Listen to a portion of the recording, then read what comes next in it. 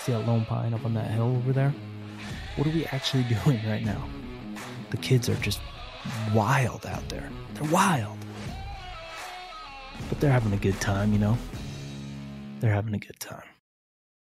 This is Untamed, Unbroken, The Adventurer's Guide, and I'm your host, Blake Bredesen. Welcome, everyone, to Untamed, Unbroken. Today we have a camping Q&A. And this may be geared a little bit towards beginners, but I think even the more experienced campers will get some good info from this. I feel like, if anything, maybe a good refresher and an idea of kind of what I do, I guess, on some of these. Let's get right into it. Question number 1. What gear do I need for camping? And so this is basic beginner campers here. The basics you need to think about really are you need some sort of shelter or sleep system. You need some sort of cutting tools and wood processing. You need rope or cordage. You need a way to cook, whether that's fire or stove. I would have both in the back pocket. You need a way to purify water or have drinkable water. And you need to prepare for emergencies, whether that's having a good kit on you and having emergency communication devices with you. That's the basics. Now, when it comes to shelter sleep system, we can talk tents, sleeping bags, sleeping pad, or an air mattress. Maybe you're car camping, you just have an air mattress, some blankets, bring in a pillow. Small camp pillows are great, or you can just bring a pillowcase and stuff that with some soft clothes. That's a great option to do if you're kind of going the ultra light. Some people will just use if they have a down jacket or down pants or that puffy jacket type of thing, they'll use that as their pillow at night. And that's a good use when you're trying to go lighter. As far as tent, you don't have to get the most expensive things. You can get a tent for $100 and it will work just fine. Same thing with sleeping bags. You don't have to spend a ton of money on sleeping bags. I have a hike and bike 15-degree bag. It has synthetic down. It packs down really small.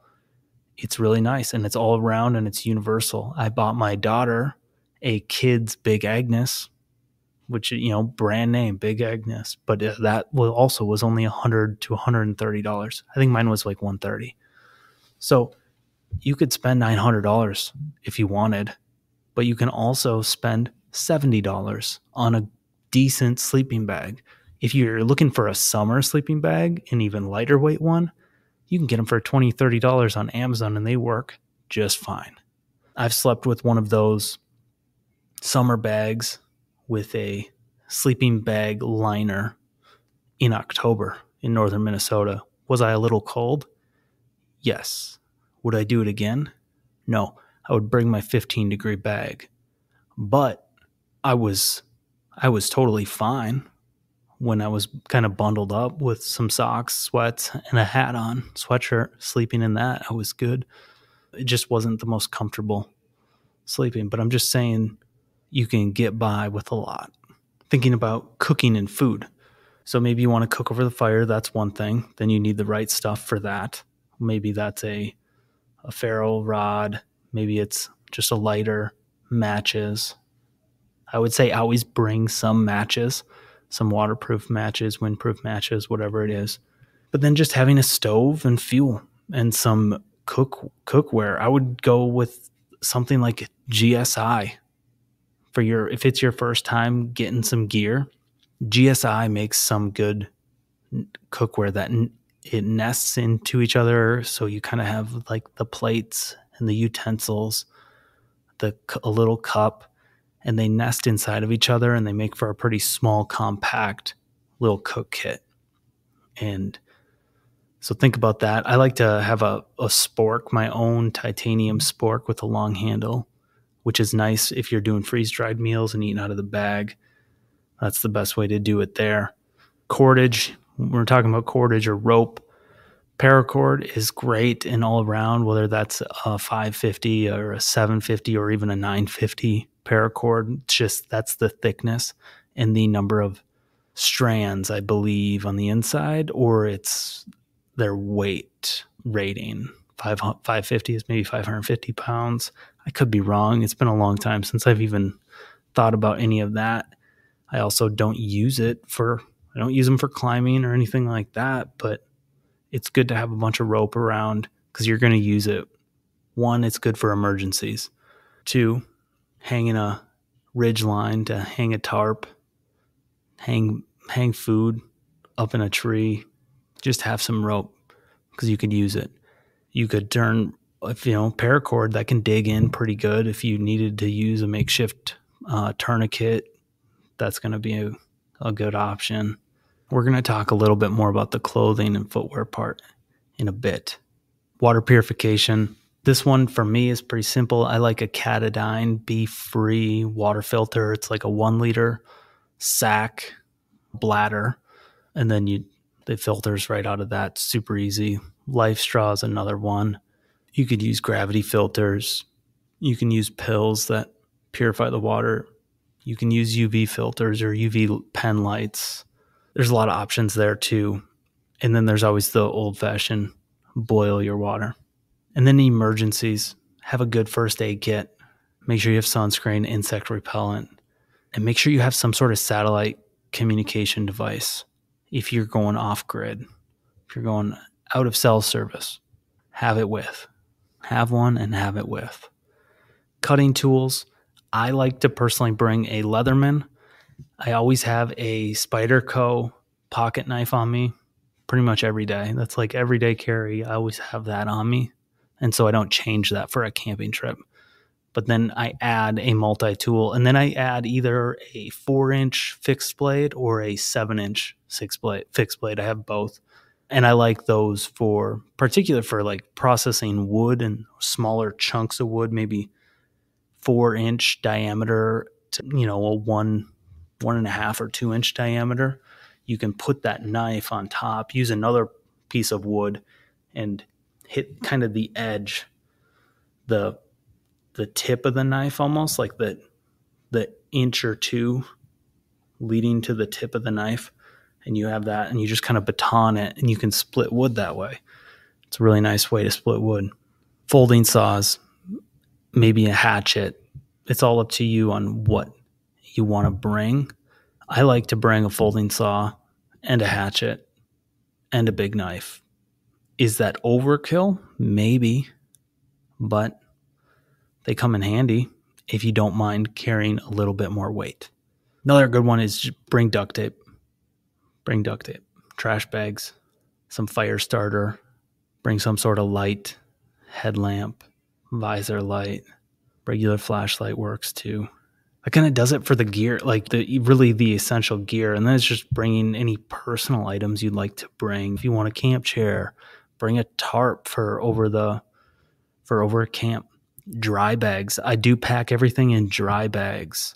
Clothing in dry bags. Any electronics that I have or extra batteries go into dry bags. Those are super nice to have.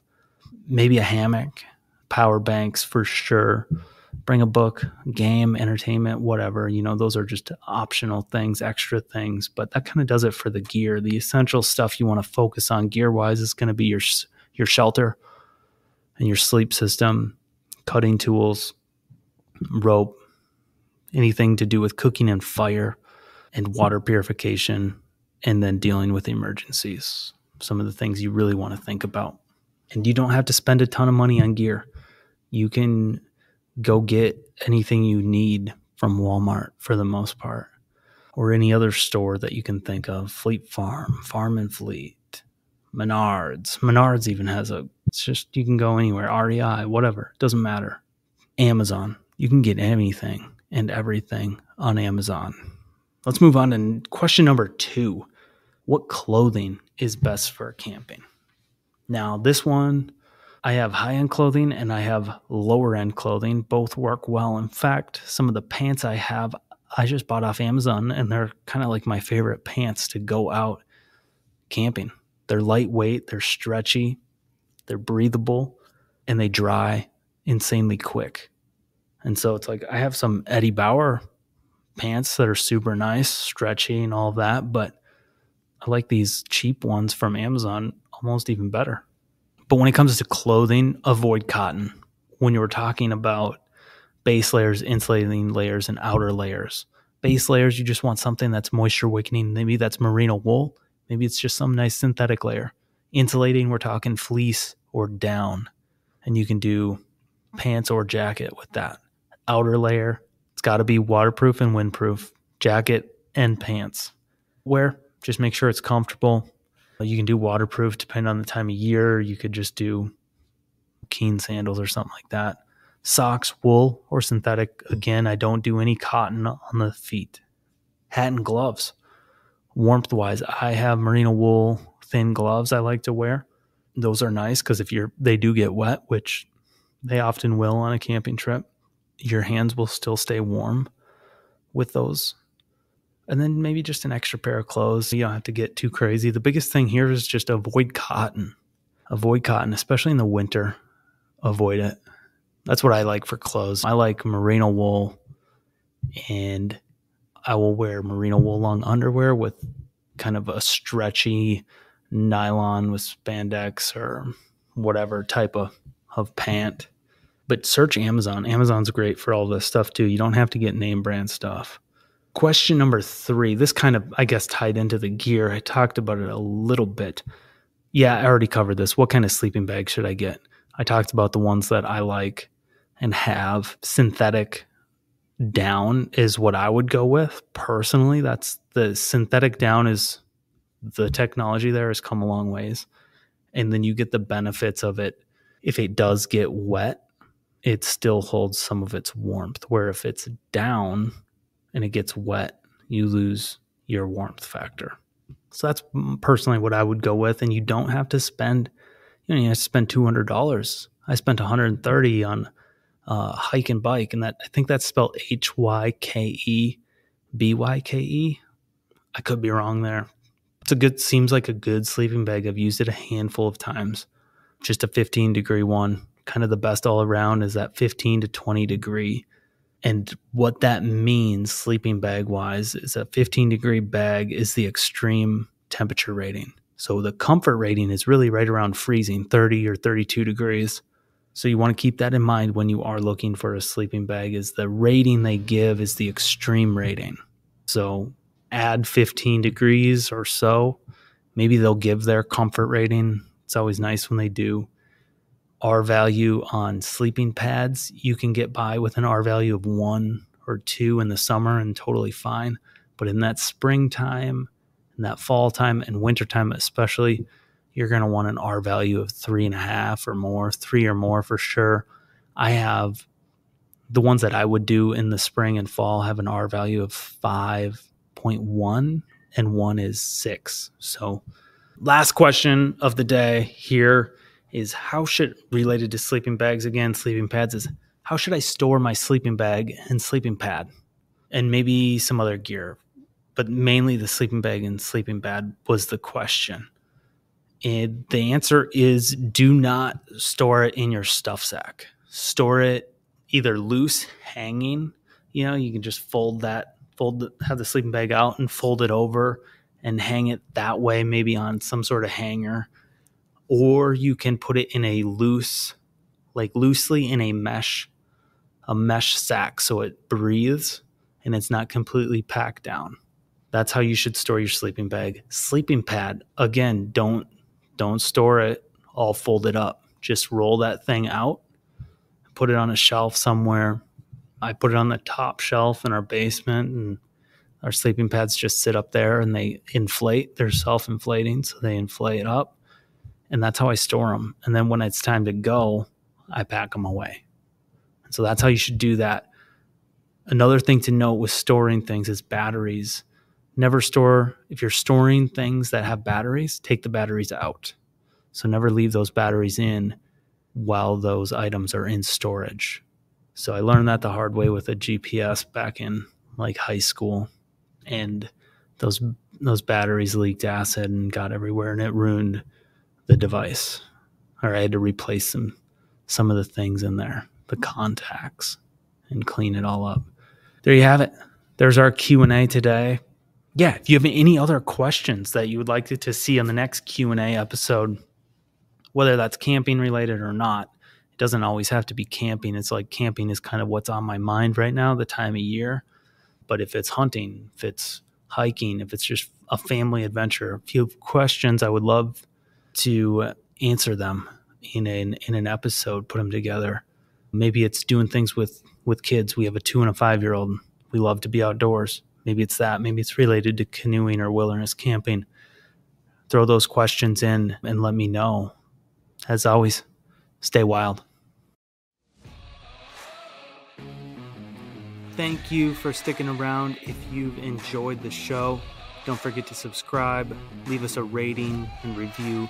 Even one word, it helps a ton. Sincerely appreciate you guys. Thank you all, and we'll see you on the next one. Stay wild. You've been listening to Untamed, Unbroken, a Lone Pine Adventures original podcast.